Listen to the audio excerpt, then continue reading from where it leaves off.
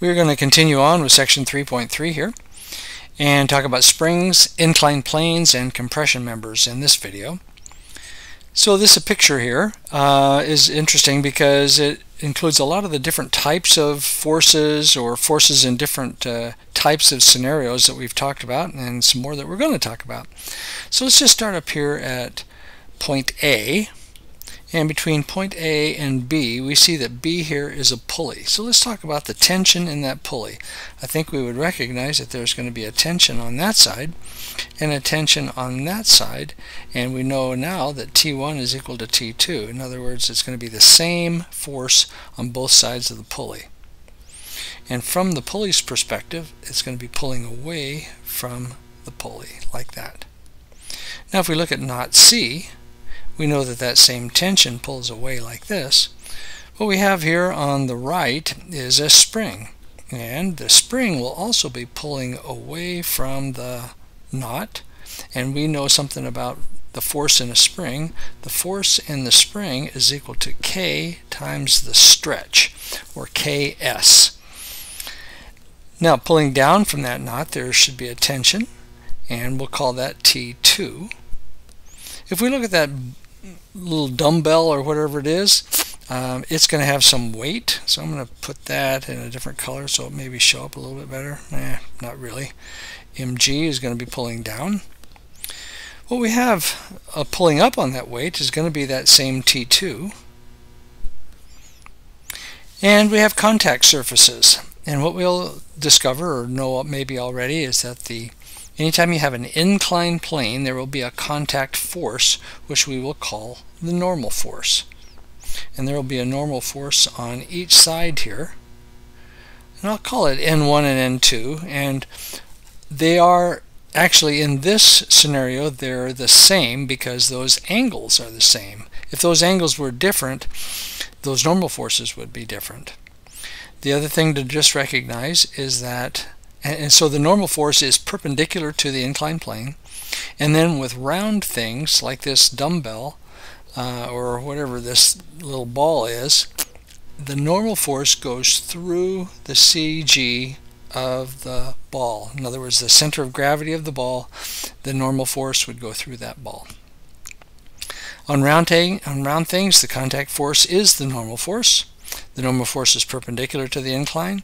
The normal force points through the CG of the round thing. Okay, let's look at a couple pictures from the back of the book just so that you recognize some things. But all this is saying is that if you have an inclined plane or an angle here, some theta, the angle that the incline makes with the horizontal is the same as normal makes with vertical. And that's what I've said here. So this will be the normal, which is obviously perpendicular to the incline. That will be normal. And then this is vertical, which is going to be perpendicular to horizontal. So anyway, that angle is going to be the same as that angle. If it is a weight or a box or something sitting on the inclined plane, get this. So we would have a box that looks like this. What we would say is that there's going to be a weight going down, a normal force going this way. So I'll say this is mg and this is normal. And what we're going to say is that the angle that the incline makes with horizontal is the same that normal makes with vertical, which means that this is going to also be angle theta in there. Okay, that'll get us a little bit of a start on some inclined plane analysis. So let's go to the next slide.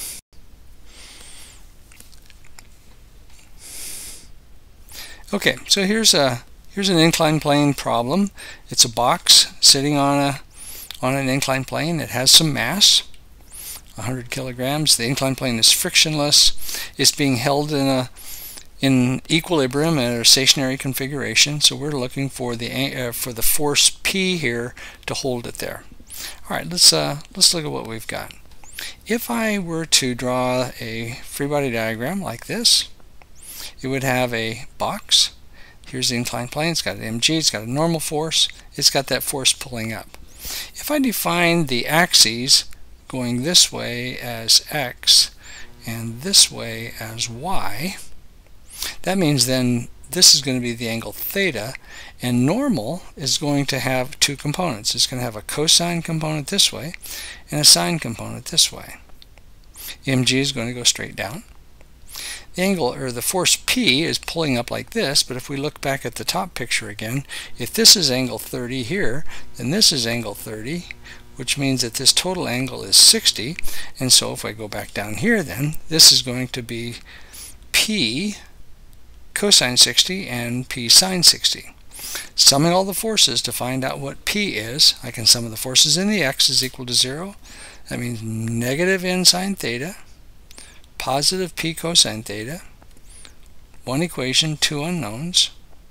Then I sum the forces in the y. I got negative mg, positive n cosine theta, and positive P sine theta. Two equations, two unknowns. You can set this one equal to that, plug it into here, and solve for P. And that's pretty straightforward. A better way of doing inclined plane problems, and this is the way I will always do it, or I try to always do it, is if you rotate the axes. And what I mean by that is this is perfectly legal, but you can say that instead of having x and y go this way, you can have x and y go this way. So in other words, I'm going to call this x prime and y prime, and it does make the force equations just a little bit easier when you rotate the axes.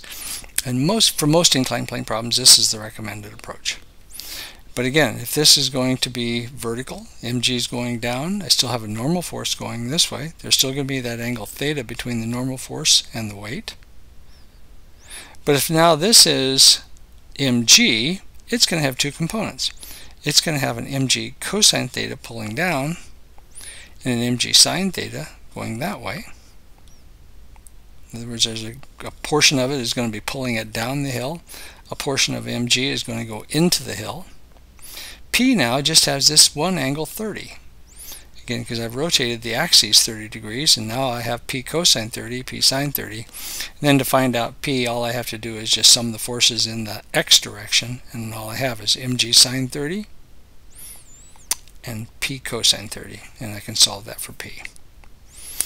A common mistake, or a common misbehavior, I'll say, is to rotate, to draw something like this and to rotate gravity, and to draw a free body diagram that looks like this, where gravity is then going at an angle. Don't do that. This doesn't make sense. This is not reality.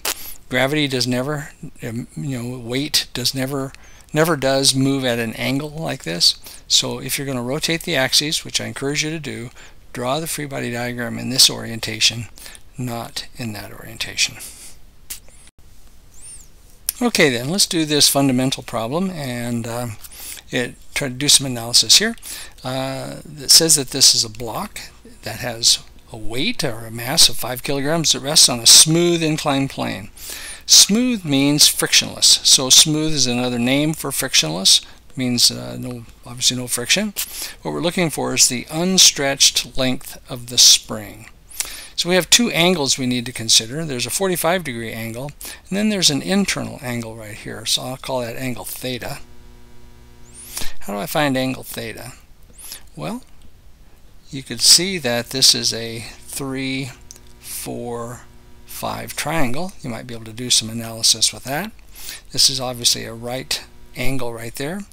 Or you can just use a tangent function and say that the tangent of theta is equal to the side opposite over the side adjacent, and you can find the angle is equal to 36.9 degrees. So that's actually pretty straightforward. All right, let's draw a free body diagram and see what we can discover about this problem. Let's go back to that. So let's draw a free body diagram. Let's draw the weight going straight down, mg. It's going to be a normal force, and there's obviously an angle, or an inclined plane. Let's draw now the force due to that spring. The spring is inside the string, if you can get all my consonants there, where this is some angle theta, and it will have a, let's put that as a different color. It has a force in this direction and a force in this direction. I'll call that the sine of theta and F cosine theta. This is x prime, y prime. Okay, let's draw the components also of the gravity. Because this is now angle 45, this is going to be mg cos 45, and this one is mg sine 45. Going back to this is normal force. Okay, I think I've got all the parts labeled now. Alright, if I want to know something about the force in the spring, or the force in the string, which contains the spring, I can sum the forces in the x prime direction. Some of the forces in the x prime, I have negative mg for sine 45, positive f cosine, f spring cosine of theta, and I can solve for the force in the spring is equal to 43.5. To find the unstretched length of the spring, I have to know what a spring does, or how a spring works. But a spring has the force is going to be K times S, and that can be KS or KX, however you refer to it, but it's basically the stretch. S is equal to the stretch in the string, in this stretch in the spring. So I know that the force is equal to 43.5. Going back to the picture, the spring constant is 200 newtons per meter. So I'll go ahead and put that back in there. And I can find out the stretch of the spring is 0.216 meters. Now the question is what is the unstretched length of the spring? In other words, what did it start before it began to stretch? Well, here's our little equation for that. The length of the spring is equal to the unstretched length plus the stretch. I've already solved for the length of the triangle is 0.5. The unstretched length is my unknown. The stretch in the spring, which gives us the force, is 0.2168, so the unstretched length is 0.283. So anyway, that's how you approach spring problems. And let's look at another one. On this one, I've given you the entire solution, so I'm just going to talk you through it, walk you through it. But what's going on here is this spring set of springs starts with point B flat against the wall, so in other words the springs are vertically aligned. Then I'm going to pull it this way into this configuration. So clearly there has been some additional stretch in the spring as it goes out. Okay, so here's our problem. It has a stiffness of 500 newtons per meter, an unstretched length of 3 meters. Then we want to determine the force that's required to pull it out. There's a displacement here of 1.5 meters. Let's look first at the triangle that is being formed as we pull. Now these are similar triangles. In other words, the one on the bottom is going to be the same as the one on the top, so we can just do one. If I want to know what the length is, I can use Pythagorean theorem, and I know that L squared is equal to 1.5 squared plus 3 squared, and I can solve that for the length as 3.354. The length of the spring is equal to the unstretched length plus the stretch. It's given in the problem that the unstretched length is 3 meters. If you look at the picture here, this total distance is 6 meters. So that means when it's in the horizontal relaxed position, or the least, well, in this position there is no force in the spring. That means it is the unstretched length is 3 meters, which there is no force to begin with. So if the unstretched length is 3 and the total length is this, the x will be the stretch in the spring as we go. Alright, let's look at an angle here. This angle right here is equal to the inverse tan of side opposite over side adjacent, so that's 26.6. And then I can find the stretch in the spring, F, is equal to kx. I've got a 500 Newton. It looks like I put that down wrong. This should be 500 here, not 200, because that's what it says up here. 500 newtons per meter times the stretch, and I get the force in the spring is equal to 177. Now that's going to be the same force in both springs because it's uniform on both top and bottom. So now let's draw a free body diagram and find out how much force it actually takes to pull this thing apart. The free body diagram says that I have a force in the spring going this way, a force in the spring going that way, and this is where I'm trying to pull. The sum of the forces in the x direction are equal to negative pulling force minus 2. In other words, this is going to be the angle, which is going to be the same as, let me zoom back here. This angle here that we solved for is going to be the same angle as this right here. And I hope that you can see that. But as we move this up just a little bit, so this will be the cosine component, and this will be the sine component, or this will be the sine component. So sum of the forces in the x, I got minus f plus 2 force of spring sine theta. I know my theta. I know the force in the spring. Multiply it by 2. I get the force here to pull that out is 158.4 pounds.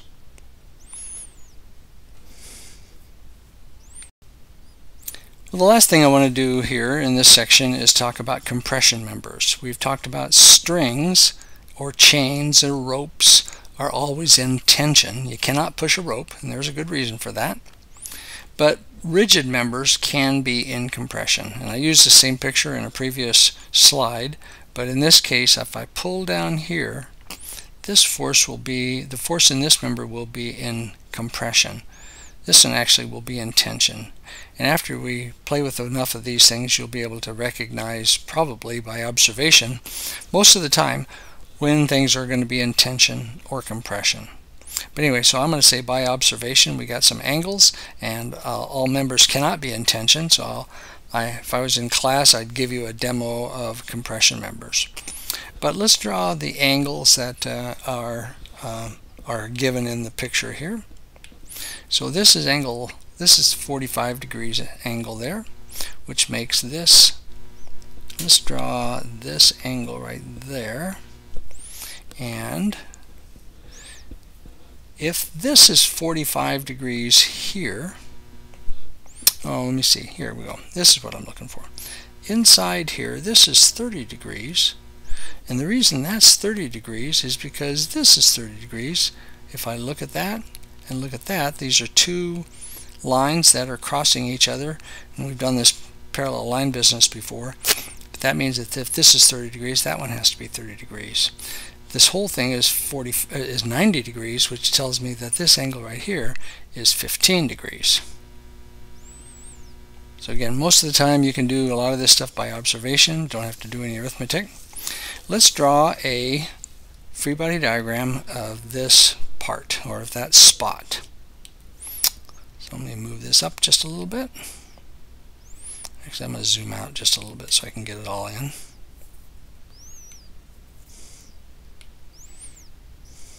Okay, I'm going to draw a free body diagram of the spot. Come on. This is point A. It's going to have a pulling force of 450 going straight down. I'm going to suggest that there is a pushing force going this way, and I'll call that BA, and a pulling force going this way of AC. Now the good news is many times if you make a mistake, you'll get a negative answer. Make a mistake in assumption of the direction of the force, you'll generally it'll correct itself, because you'll get a negative answer which you'll know is an incorrect answer, if you will. But we'll walk through some examples of that as we go. Alright, let's draw some components. We're going to use the conventional x, y coordinate system. So in this case, in the y direction, I'm going to say here, I have a BA cos 45. That's going there. And then I'm going to put another component of BA like this, BA sine 45. Now let's look at AC. I'm going to do this in a different color. I'm going to say that AC has, again, this is 15 degrees. So AC then has a component this way, AC cos 15, and a component, I don't know where to put it, I'll put it over here, AC sine 15. Now, once we get all of the forces listed on our picture, we just sum the forces in the x and the y. So let me just move up here and you can see both of the equations. Sum of the forces in the x. I have negative AC cos 15 and positive BA sine 45. I don't know either of those, but I can find out the relationship. Let's do the y direction. I have negative 450, negative AC sine 15, and positive BA cos 45. And then I have two equations, two unknowns. Using the substitution method, I can plug that into here, and then I can solve for AC. Then plugging that into either one of the other equations, I can get BA.